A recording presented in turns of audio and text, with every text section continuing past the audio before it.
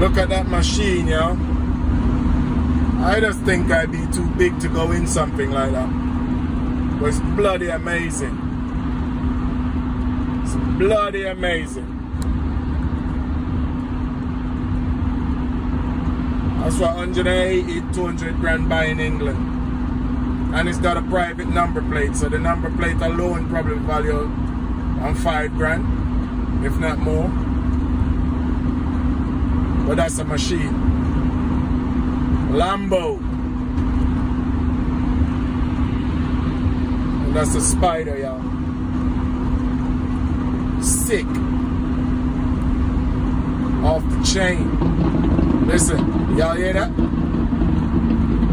Mad.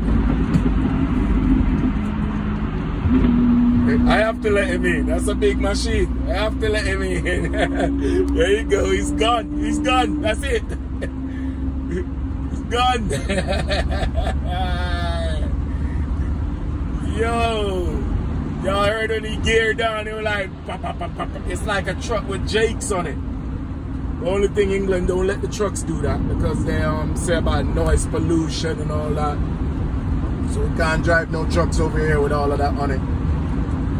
You drive them with silencer, but you can't have that on there making all that noise. Lane closure, slow down.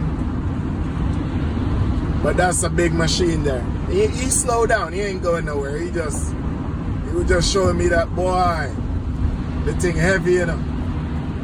So it is what it is. Big machine. That's what 200 bags get you in England. Because that's not one of the standard.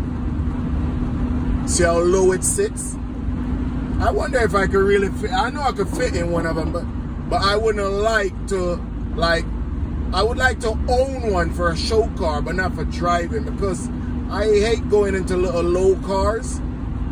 Probably because I drive these big vehicles all the time. So for me to go into a little small car or a low car, it's just not right for me. So that's why I get like a massive machine. Like that's why I got a Range Rover. Now there's an accident. Look at that truck over there. The wheels break off, the axle's gone. But back to this machine. You see what I'm saying about these cars? This car could eat up the road. He's not in no rush. He's not punching it. He's not showing out. He's not speeding.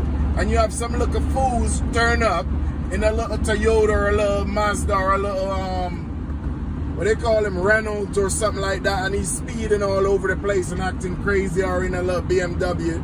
And they carry on. But look at this guy with this machine that you touch it and it's gone. And look how he's cruising.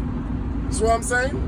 So you can have the car for the road, but you don't use it on the road. I bet you this guy probably go to the trucks when he want to test his car.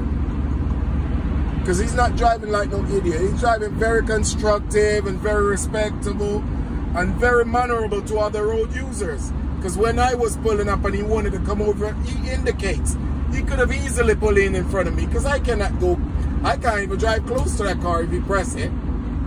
So he could have easily come over and not even indicate. But he indicates. That shows you respect to other road users. It is what it is. Cause look, now he's cruising down another truck. Now he showed his indicator and he come over. And he's not rushing or carrying on with no antics on the road. And he's in the machine for it. But it is what it is. Y'all have a good one. Rain is still falling. Still cold out there. Still windy. Blessings, y'all. And the place is still a bit scanty with this corona thing.